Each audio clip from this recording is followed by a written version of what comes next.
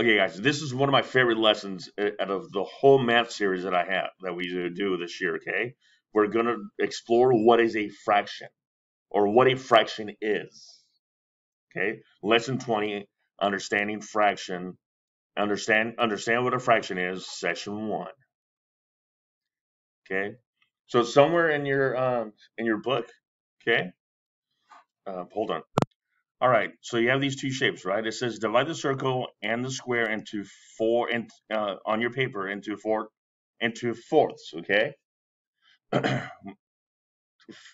fourths. What do you think? How many sections I'm going to have? Four of them. Okay, but the sections have to be equal. So I could do it like this.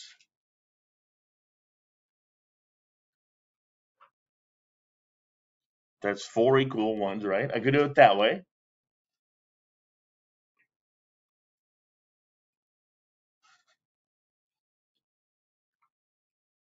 I could do it like this. Okay, that's still four equal sections. Okay, fourths.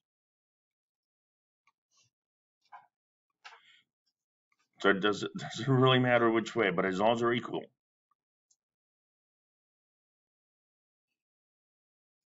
Can I do them like that? No, because they're not equal.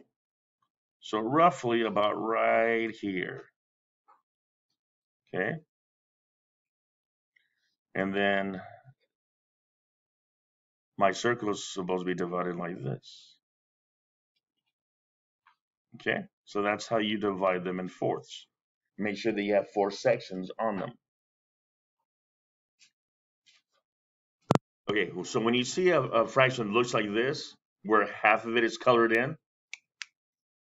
okay, we say it's 1/2, okay, or a half.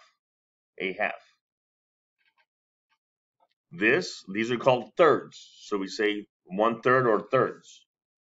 You know how many sections do I have right here? 3. Okay, that's why we have a denominator. The number at the bottom is 3. How many sections do we have here?